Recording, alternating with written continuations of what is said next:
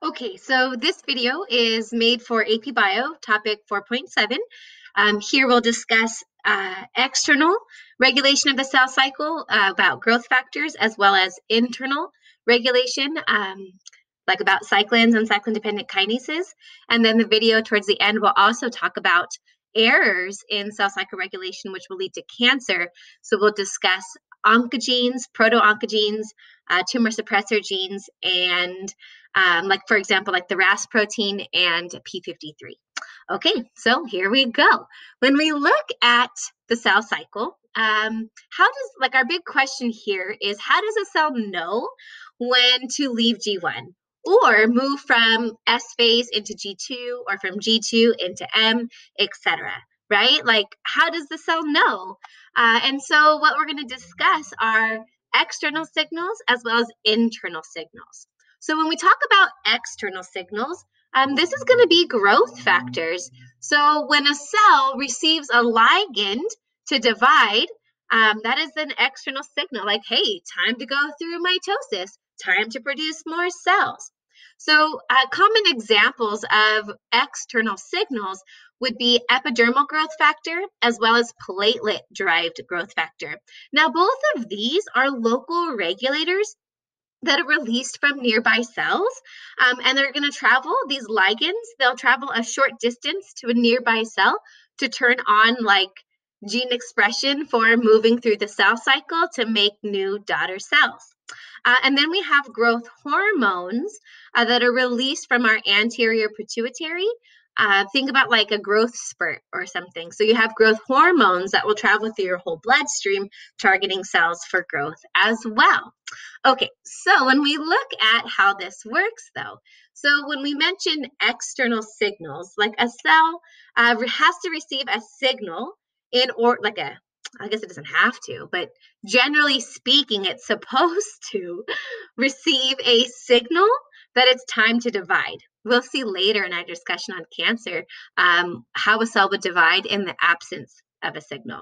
Okay, so it'll receive a ligand, like a growth factor, whether it's epidermal growth factor, platelet-derived growth factor, etc., and that will activate the signaling pathway or phosphorylation cascade.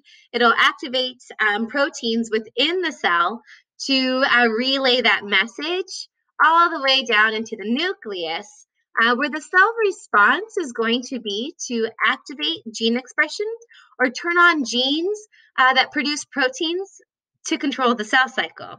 So let me go ahead and zoom into the nucleus and talk about this a little bit more slowly. So when we talk about like the cell response of a growth factor, so when we talk about turning on genes, like what does that mean, right? And so we have an enzyme called RNA polymerase that will transcribe or read a gene in DNA and copy it into messenger RNA. Now those are the directions for how to make a protein. And the protein that we are going to be talking about in this are cyclins. So we're going to see how cyclins are used to internally regulate the cell cycle. Ooh, but this is my little picture in my video is bothering me because proteins aren't actually made in the nucleus. This was just more for visual. Proteins are made in the cytoplasm. So yeah. Okay. So now though, let's go ahead and talk about this cyclin protein and how it helps to move the cell through the different phases of cell division. So again, to summarize so far, your external signals will be things like growth factors or growth hormone. They attach to like a tyrosine kinase receptor, activating internal proteins to bring about a final cell response of turning on gene expression. Those genes, that DNA that is turned on, produce mRNA or result in making mRNA that then are the directions to build proteins. So now we're going to see, well, how do those proteins help move us through the cell cycle? And so these are the internal signals that I was mentioning on the first slide. So our internal signals are cyclins as well as cyclin-dependent kinases. Now we remember from my video on interphase that checkpoint between G1 and S is super critically important. We want to make sure that our cells are healthy and the DNA is intact.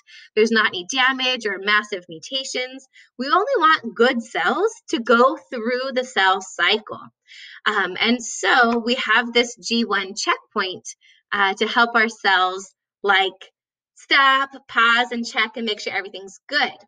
But in reality, how do we move through that checkpoint? How come cells aren't always just going into S phase, right? So let's go ahead and see. So here, when we have these external signals attached to the receptor, that'll lead to those proteins being phosphorylated and activated within that signaling cascade. And here, the cell response is to produce a protein called cyclin. And this example is the G1S cyclin, but there's actually multiple different kinds of cyclin, and we'll see a little bit about a few of them. So here, though, cyclin proteins are what help the cell move from one step of the cell cycle to the next. And they don't last forever, they're produced and then they get used and then degraded. But what are cyclins, right? Okay, but before we can talk about cyclins and how they progress a cell through the cell cycle, we need to look and refresh our memories on kinases. So a kinase is an enzyme, and what a kinase does in general is kinases. They generally will take a phosphate group and phosphorylate other proteins to turn an inactive protein active. And so they modify other proteins by adding phosphate groups and activating those proteins. Usually, sometimes it might work to inactivate, but in my examples, we'll be looking at how phosphorylation activates other proteins. So again, it's the kinase that attaches the phosphate group to activate other proteins.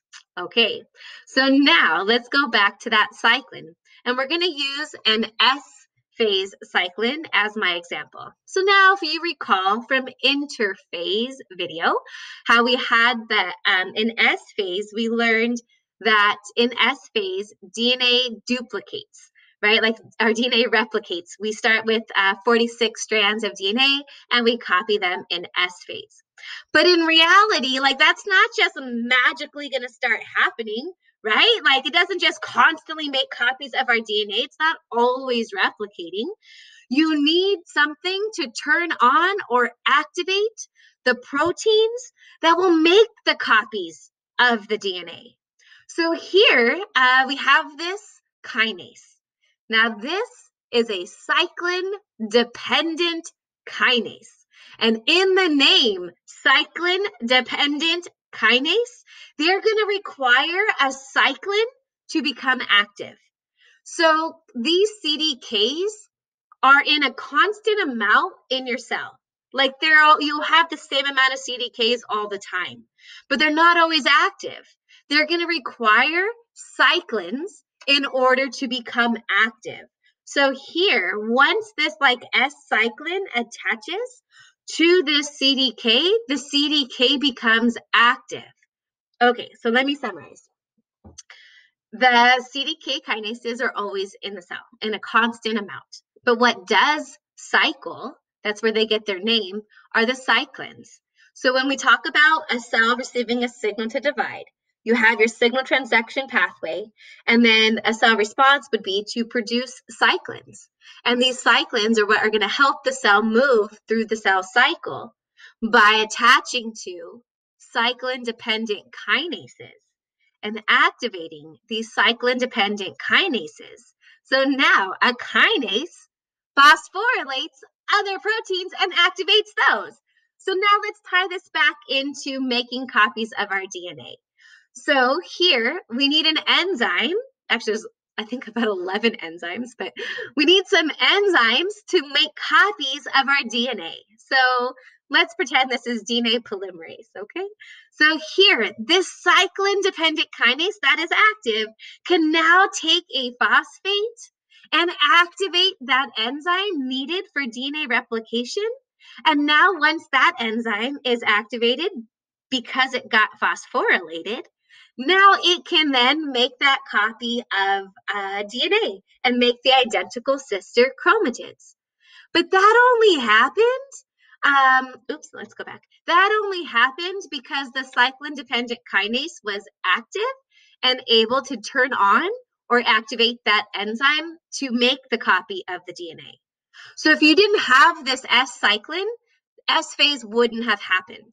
Like, you need these internal cyclin molecules or proteins in order to activate the kinases and therefore activate the enzymes necessary for different stages within the cell cycle.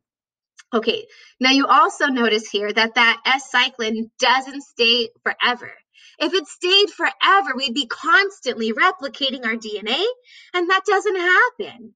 So the cyclin is only used temporarily, and then it degrades. Now you notice that CDK is back to inactive. Okay, so let's look at one more example of a cyclin. So here, when we think about what has to happen in like M phase, for example.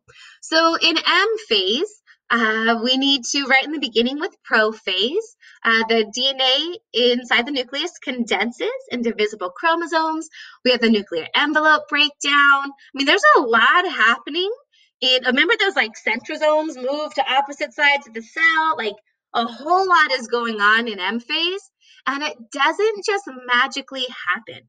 There's going to be enzymes and proteins that are going to make things go. But you have to activate those proteins. They are not always active. So how do we activate them? We phosphorylate them. And how do you phosphorylate them? With a kinase. Well, how do you turn on the kinase? With cyclins. So now we have this like cyclin that will activate a CDK to help the cell move from like G2 into M phase. I believe this one might be called like M phase promoting factor. But anyway, so here you have this cyclin and cyclin-dependent kinase that's active, can now phosphorylate enzymes for M phase. And here we can see like, I believe I have the chromosomes kind of condensed. Let's see. So I don't, look at that cyclin. Look at that cyclin degrade. Okay, look at the CDK go back to inactive. All right. But now let's look at the M phase. So then you're going to have your chromosomes condensed. There'd be a different protein for that. I just didn't phosphorylate another protein, okay? And then now this purple enzyme is going to break down the nuclear envelope. And so when we look at like the big picture of cyclins, is that throughout the different stages of the cell cycle, there are different cyclins required to activate different kinases, to turn on other proteins or enzymes to make the cell like activities happen basically. And you can see here like the red like G1 cyclin, it's used in a lot of steps of the cell cycle, but other cyclins, their concentrations increase and decrease throughout the cell cycle. So to repeat, for example, the like here cyclin A might be like my S cyclin that I talked about, like replicating DNA, for example. And so cyclin B in this picture, this orange one, I would guess would be the cyclin that is activating the proteins to keep your sister chromatids together. So if you keep your sister chromatids together, you see that sharp decline in mitosis right there. So once that orange protein, like once that cyclin degrades, it's no longer keeping the sister chromatids together. Like the proteins there are no longer active, and now they come apart. Okay, so some key things to take away about cyclins is that while the cyclin-dependent kinases their amounts are constant, the cyclins themselves will vary throughout the cell cycle. Their job is to activate cyclin-dependent kinases to activate proteins that carry out the cellular activities of each phase. And then those cyclins will eventually degrade, so that phase of the cell cycle is done. We're moving on to the next one. And when they degrade, the kinases go back to inactive. Okay, so that is the end of like internal mechanisms. Now it's going to be kind of a long video. We're going to move on to now what happens when there are errors in these cell cycle control mechanisms. Like what happens when there's mistakes and we're not regulating the cell throughout, right? And this is where we can have uncontrolled cell growth, which can lead to tumor formations. And if those are malignant tumor cells, then it could lead to cancer. Sometimes a tumor might be just benign and actually not causing harm. But anyway, so now let's go ahead and see what could go wrong. So when we think about like this picture here, this pathway, this like so much of our well-being and how our bodies function is based on proteins. And we hope that we have like our proteins fold properly. And as I've talked about a few times in this video and other videos, is that the directions to fold our proteins are based in our DNA. So we have genes, and our genes are the directions of how to build a protein. So now when we think about the cell cycle here, or this regulation, the receptor proteins, those purple things, well, first let's go in order. So when we look at it, the genes, the code in our DNA is going to code for different proteins all used in the cell cycle. So for example, the growth factors are protein-based. That's why they attach outside of the cell. They're protein-based ligands. So there's genes that code for growth factors. Then we have genes that are going to code for receptors because our receptors are proteins. And then we have all of the proteins on the inside of our cell involved in that intracellular signaling pathway. So all of those proteins on the inside, we hope fold up correctly and are present and working normally. Now, if we have mutations that alter any of these genes, then it can lead to cancer and like uncontrolled cell growth because it's not functioning properly. So let's go ahead and talk about this.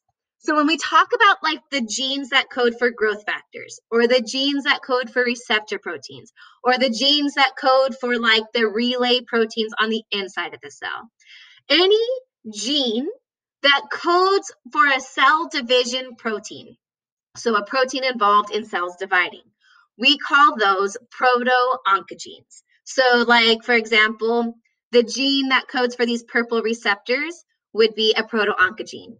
The gene that codes for RAS would be the RAS proto-oncogene. Or the gene that codes for the growth factor would be like a growth factor proto-oncogene. So a proto-oncogene is just the name of any gene that codes for a protein that is used in the cell cycle and cell cycle regulation. So normally when it's turned on, it codes for the mRNA that then, or doesn't code for the mRNA, but it's copied into mRNA, and then that mRNA is read to make the proteins involved in the cell cycle. However, sometimes, unfortunately, these proto-oncogenes can be exposed to cancer-causing agents or mutagens. So there's a couple different words. I believe if it's like a mutagen, that's like a chemical or something that causes mutations. Then you have like carcinogens. Like, so if you've heard the word carcinogenic, that means like cancer causing. So like certain chemicals and things in our environment are carcinogenic, which means they increase the rate of mutations, which could then lead to cancer. And then there's one more word that's similar. I might think of it. Okay, so now you can see here I have it changed color. So when we are exposed to certain cancer-causing agents, it can cause a mutation or a change in those proto-oncogenes. So now, if a proto-oncogene is mutated, and now it's a cancer-causing gene, we call it an oncogene. So a proto-oncogene, if mutated to become cancer-causing, we now call it an oncogene. And this is why in like hospitals and stuff, like the cancer department is called like oncology. Okay, so for example, it could just be something like the proto-oncogene was mutated and now it's an oncogene, and maybe it overexpresses proteins. So maybe it's producing a ton of proteins involved in cells dividing. So now the cells are uncontrollably dividing, right? So it could be that it's producing a whole lot more of a protein product, or maybe it's not producing an important protein that was needed to stop the cell cycle. Or maybe the mutation changed the activity of some proteins, right? So we'll look at a couple examples of this. So here, but what causes these mutations, right? So a lot of them are actually caused by things that happen in our lives that we're exposed to, whether it's UV radiation, chemical exposure, radiation exposure, heat, cigarette smoke, pollution, age, and genetics. And sometimes it's just random mutations that happen when our cells divide. But interestingly, when I was studying this a few years ago, genetics only plays about, I want to say like 10 to 15% of the likelihood of developing cancer. Depending on what genes you inherit, you might have an increased risk of a certain like protein changes. So basically, by looking at this list, while we can't totally 100% guarantee that a person won't develop cancer in their life, there are like certain behaviors and things you can do to reduce your risk or at the same time increase your risk. Unfortunately, like during the Vietnam War, the humans exposed to like Agent Orange and stuff now in their older age are developing cancer at very high rates because of certain chemicals they were exposed to. Or during the nuclear power plant like meltdown or explosion in Chernobyl in 1985, the rates from all that radiation that was released, the rates of thyroid cancer across Europe in that area skyrocketed, right? So anyway, so let's go ahead and so this here, when I talk about genetics, we have certain two genes located on two different chromosomes that can actually like increase your chance of developing breast cancer, the BRCA gene. So BRCA is for breast cancer. And so nowadays with things like 23andMe and stuff, we can actually have our DNA analyzed to see if you have those mutations that might increase your risk of developing breast cancer. And we can get pre-screened for those genetic mutations and then take action, from there. So anyway, let's go ahead and look at a little bit more. Like we're going to look at two examples now of how errors can actually lead to uncontrolled cell growth. So if there's genes that promote cell division and say, yes, let's divide, right? Like let's make some cyclins and activate kinases and divide. Are there genes that inhibit or prevent cell division? Well, yes, there are like normal proteins that are like, hold on, we can't pass the G1 checkpoint. Our cell is damaged. Stop. Right? Like that's a normal thing to do. We want to check to make sure and stop the cell if there's mistakes. So what we have genes that are called tumor suppressor genes, which I find this hard to explain kind of because it's like a double negative almost is what I feel like. So a tumor suppressor gene is a good thing because a tumor is uncontrolled cell growth. And a tumor suppressor gene is a good thing because it's going to stop uncontrolled cell growth. So it prevents the cell cycle, and that's a positive thing. Because when we think about like, well, what are tumors?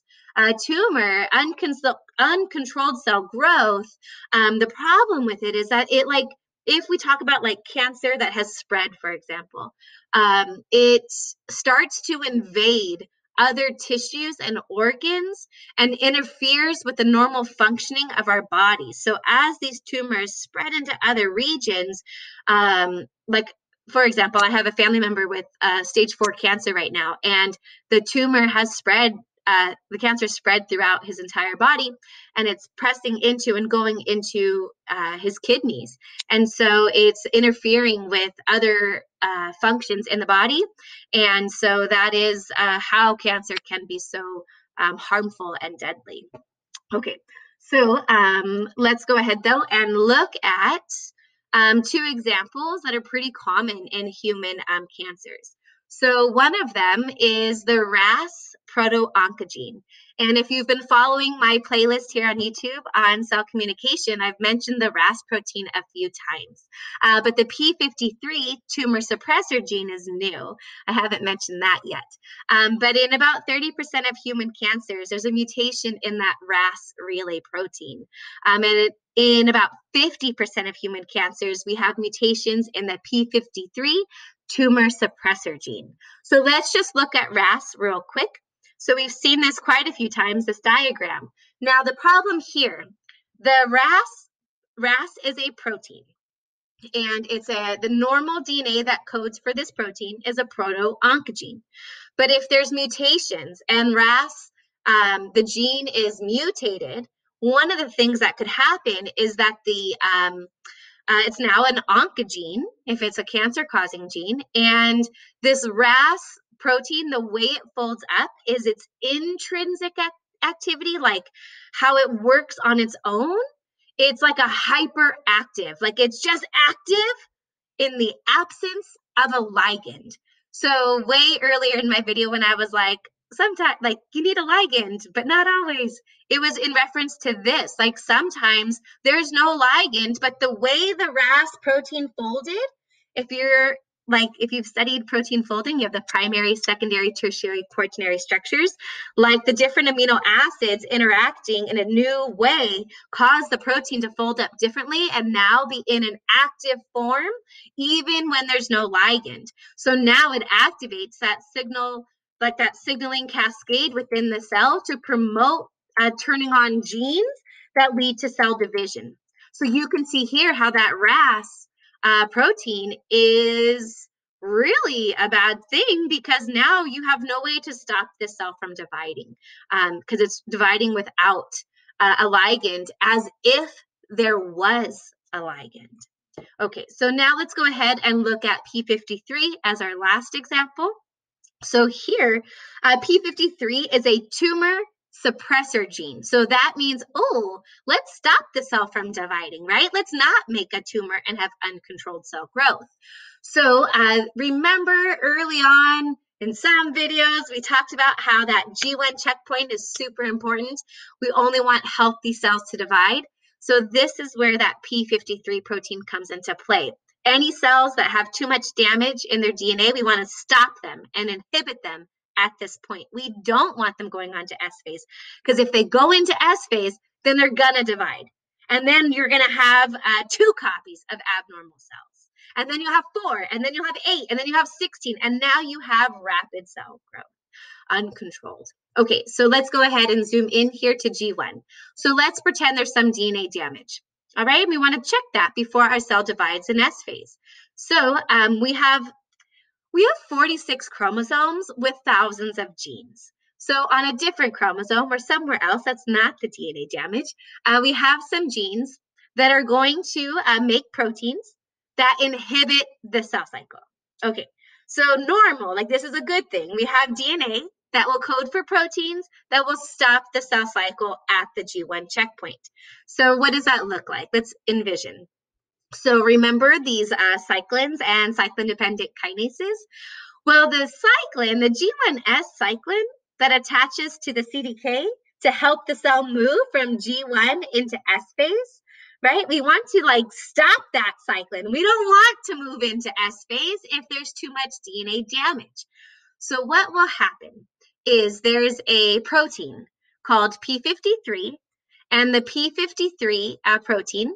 So again, even P53 is a protein that was coded for by DNA saying how to make a correct P53 protein. Yo, there's so many genes involved in this. Okay, so P53 is a transcription factor, which we haven't, in my class, haven't learned these yet. But transcription factors are kind of like, you can think about like a light switch or something. Like it's what helps to turn on genes. So this P53 is a transcription factor. It helps to turn on gene expression. It helps to turn on the genes so that RNA can be made. So P53 will attach to the DNA. The DNA can be copied into messenger RNA. And then that messenger, that's a funny looking protein, but then that messenger RNA can be used read by a ribosome to make the protein. So now this protein will actually inhibit that cyclin-dependent kinase and stop the cell from going into S phase. So P53 is a good thing because now that cell is like stopped in G1 and a couple things could happen. It gives the cell time to repair that DNA damage. It can fix it. And if it fixes it, then the cell can move into S phase. But sometimes the damage might be just too great. Maybe it's like huge broken pieces of DNA or something. In that case, if it's not repairable, then the cell will receive a signal to go into what's called apoptosis or programmed cell death. And so this cell will not pass go, like it will not go into S phase. It will actually die, and it will like break apart. The immune system will clean it up, etc. So that's good. Like you can see here how P53 prevents DNA damaged cells from going through the cell cycle. But sometimes P53 itself, what happens if the gene that codes for the P53 has a mutation and that protein doesn't fold correctly? If the P53 is mutated and doesn't fold correctly, then it can't turn on gene expression. And now there's no inhibitory protein.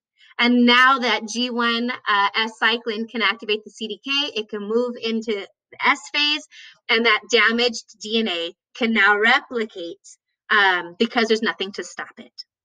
So without P53, there aren't any inhibitory proteins produced, and the cell is able to divide even with the damaged DNA. So again, in 50% of human cases of cancer or human cancers, it is due to a mutated P53, like unable to stop the cell from going into S phase. Okay, so this concludes my video. Great job if you're in AP Bio. That is the end of Unit 4, so fantastic job.